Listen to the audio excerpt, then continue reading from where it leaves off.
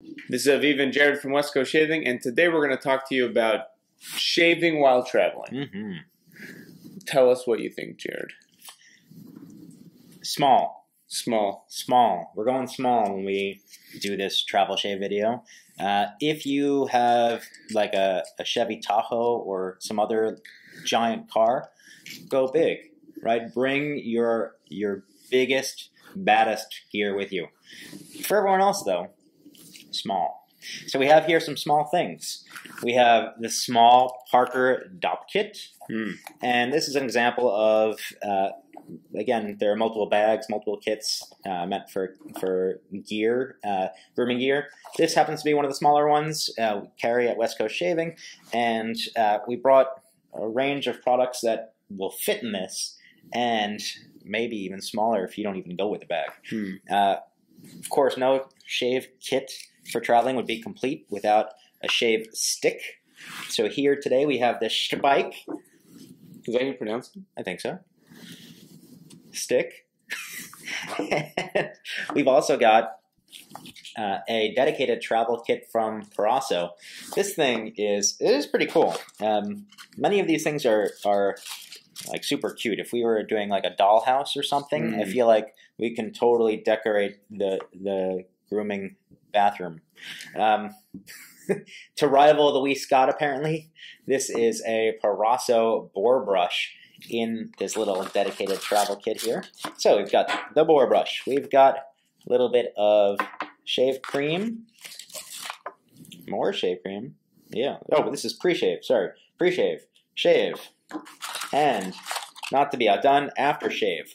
All in this handy little dandy little box. You can even use this, I suppose, as your Dop Kit bag itself. Right. But where would you put your toothbrush? And then we have the Merkur travel safety razor, which comes apart into 3 little pieces, and one piece actually fits in the other piece, and it all can go into this little pouch. Crazy. And yeah, so that's our kits, a few items that we have. We're going to use them now. Check it out. The one thing I think is also important to note is if you're flying and you want to bring your own safety razors, you really need to check it. I feel like it does vary. You hear stories of all different sorts of things. I only check the blades usually.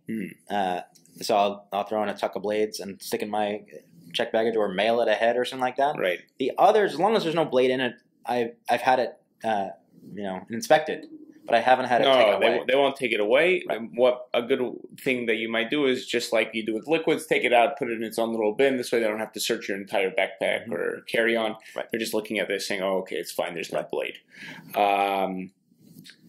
These are very nifty. Yeah. So let's use them. Yeah, so you're going to be using the synthetic brush, and in general, synthetic brushes are advantageous for travel. They dry quickly, and so less likely to have issues with not wanting to use it, so that you don't have to travel with a wet brush and have it get stinky. Blah blah blah. We're also going to show you, even though we have boar as a possibility, I've been soaking the Simpsons Wee Scott. This is a special edition one, so it's a little more colorful. There we go. I've been soaking this guy, so I'm going to use a Badger brush, and you're going to use the stick, and I'll use the Parasso shaving cream. So with the stick, what you want to do is you want to apply it on your face against the grain, so you can get some shave soap off the stick and onto your face. And we did something similar like to this with cream one time. Yeah, basically, and I'm doing that right now. Oh, yeah. There you go. Against the grain. Can you guys tell we don't plan these? And I'm going to use the West Coast Shaving 24mm synthetic. You guys can tell the difference in size. Let's see what turns out with the leather. Oh. My hands are now all slippery. Okay, let's see if that helps. Okay.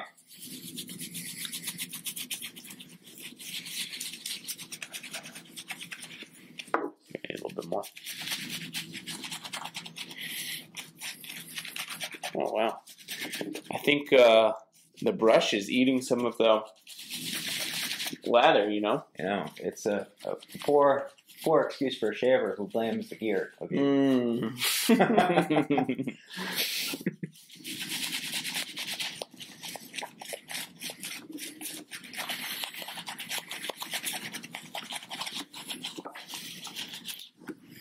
Oh, wow.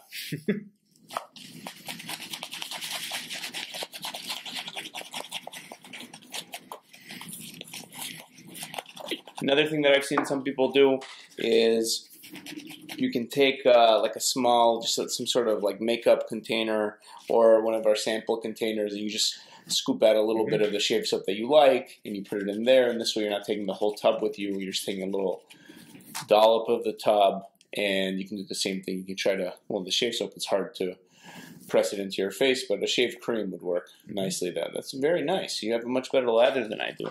I'm a little bit jealous. Huh? I can't see what this looks like, but as I've said on a separate video we did on these tiny Simpsons, what a crazy amount of lather like these little guys can put out. Yeah. Really nutty.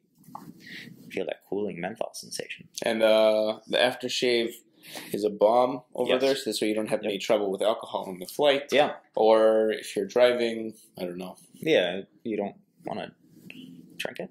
Right. But in all other cases, knock yourself out. Yeah, I find that another. Okay, should we do something with your lather? Because I feel like this is like a how not to, and that's not what we set out to do here. Let's get some more water in here. Let's figure you out. Let's situate you. Okay, I'm gonna do this side of my face. Okay. What was I gonna say? If you're traveling somewhere by car, Yes. you can just leave the blade inside the safety razor, but it's always important that if you leave the blade inside the safety razor, find a way to cover it. You don't want to reach into your bag or into your anything and cut your finger, or even worse, if you have children, you don't want them to be exposed to that kind of stuff. You want to make sure to keep the blade secure and safe so that no one can cut themselves. It's very easy to cut yourself with the safety razor.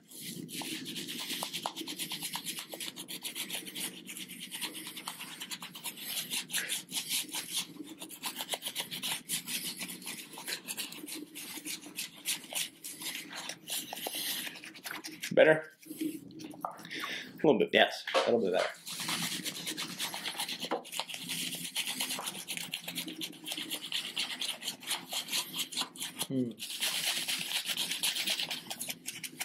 There we go. Much better. Yeah, now you got There it. you go. There's a will, there's a way. Yeah.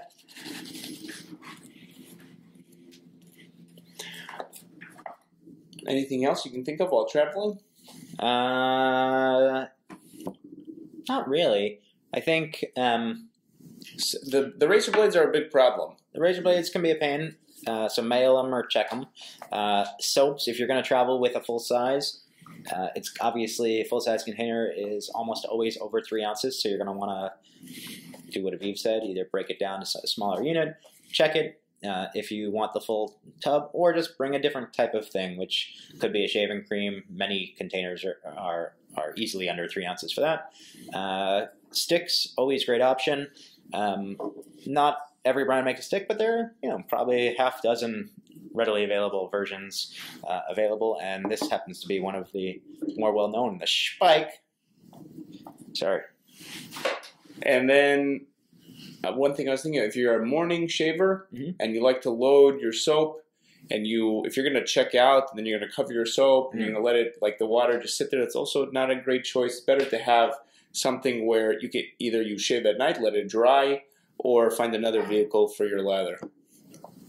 I like that, a lather vehicle. New idea. Happy traveling. Have a great shave on the road. Yeah. And check us out next time.